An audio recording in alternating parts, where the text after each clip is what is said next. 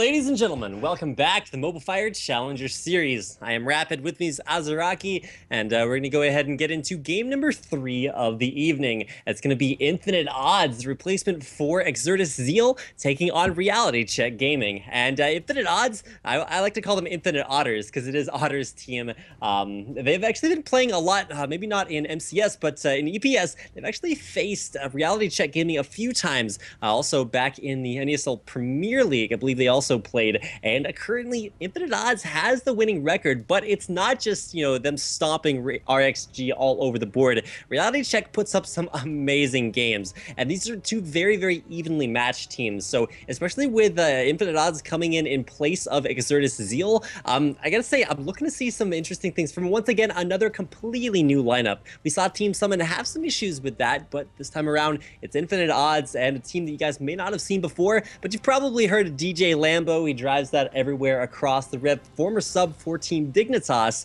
and you got to see him in LCS, I think once last season. But coming into the game, we already did picks and bans: Rise, Nasus, Oriana, and Singe taken out, and some very big focus on AP mids, and banning out that Singe from iKenneU.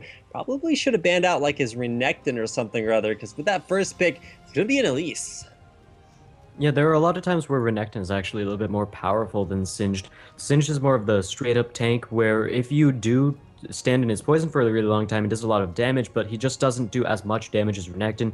He's also not that early game power as Renekton, but it looks like we don't really need to worry about that, as there is an Elise pickup, although could be an Elise bid. We know Arthalon really likes that, so we could be seeing it all around the MCS in a couple of games more than just those to-be-determined games. But looking over at the Reality Check Gaming, it looks like they're going to head up their first picks with Jarvan and Thresh, so two already very big playmakers. We always talk about Thresh as being one of the biggest playmakers as a support. He can death sentence you, follow up with the death sentence, use Flay, use his box. There is a huge possibility for initiation on his kit that it's just most teams decide to ban him out, but at this point it looks like they're keeping him on the board. And I think a lot of teams, they say, all right, we don't really mind if you get Thresh so long as we can get Nami. And that is exactly what Infinite Odds looks like they're doing right now. They're picking up the Nami Vayne bot lane. Very, very popular. This is one of the most common bot lanes in MCS, I have to say. And it is rightfully so.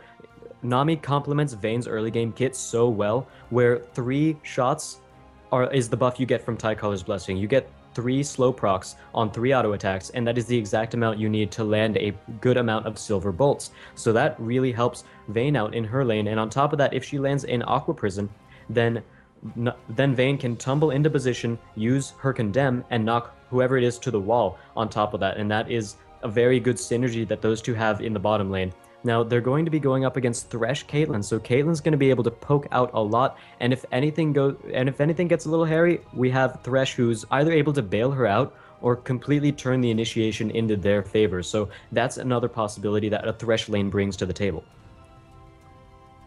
All right, and keep in mind, we're not just looking at the AD carry support lane for Infinite Odds, but over on RXG, it's going to be Thresh Caitlyn. Very, very strong early game lane, and also some possibilities for some early pushing in there as well. Last pick, though, going to be actually really key, because they don't know actually what they're going up against, so they're going to have to pick a mid lane into RXG's mid lane, and hopefully it's going to be a little bit more difficult to kind of counter out, because I don't know, I mean, when you think about Gragas, he actually can side lane, and does pretty much the same thing for Zed, so actually a lot of versatility here coming out from Infinite Odds. RXG don't know quite what they're going up against, and that's very well played from Infinite Odds in the picking phase, because that means that even though they were forced to give away their entire lineup first, they haven't quite given away anything. And yeah, I have to say, one thing that I do expect from Infinite Odds, however, is a lane swap, because Vayne Nami is a very popular lane swap combination. If you have those 2 champions against one person, then if Nami lands that Glacier, or that rune, I'm getting my prisons mixed up, Aqua Prison, then there's no one to stop Vayne from following up. If it's a duo lane, then whoever she lands the Aqua Prison on can follow up and protect whoever it is that got Aqua Prisoned from Vayne, but that's not going to happen in a 2v1 lane. That's one of the reasons that it's popular. Another one is the fact that Vayne is just going to be able to get free farm if she gets a 2v1 lane. That's very popular as well, and we know that both Gragas and Zed can 2v1 pretty well. They both farm from a distance.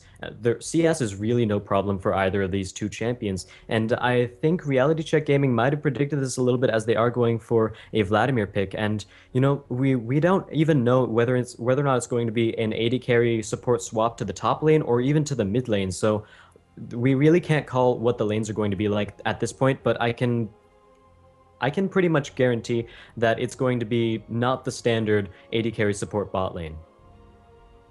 Oh, I mean, we've seen non-standard lanes in every game so far tonight, so looking to see exactly how these teams want to go ahead and get it done. We are into the 3-minute spectator delays, so they're actually going to get out onto the Rift, and I gotta say, when you're looking at the team composition, it's actually kind of interesting. The Rise ban, you see it first banned out by Infinite Odds, and that is because of the one, the only Tofu shift. This guy has gone legendary with every single time he's gotten Rise for RXG in this tournament. Sometimes it's not quite enough to turn things around for his team, though, but you still can't fault that guy's Rise. It's immense.